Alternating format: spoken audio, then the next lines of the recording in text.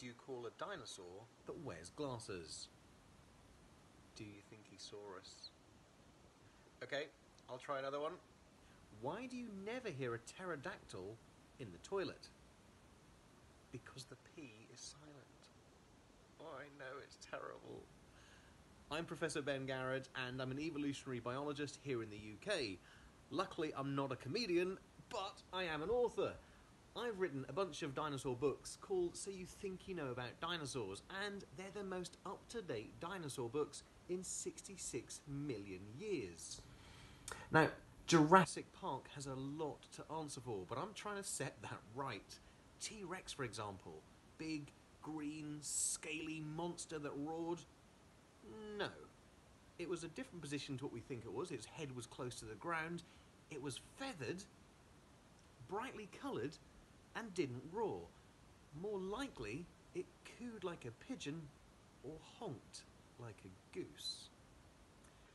Unbelievable, but that's just science. And dinosaurs are really cool because we think we know them really well, and kids absolutely love them. I know I did, and I still do.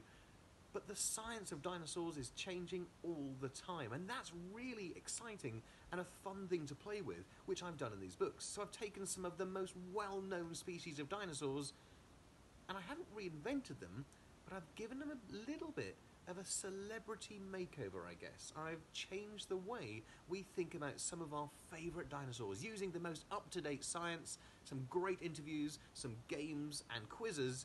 We're really re-evaluating what we think we know about dinosaurs. I'm really excited to be working with Kane. You guys seem absolutely great, and I know that between us together, we'll get these books out to as many kids as possible, getting so many more children out there enjoying science, connecting with the world around them, and being a little bit more proud to be geeky. Thank you.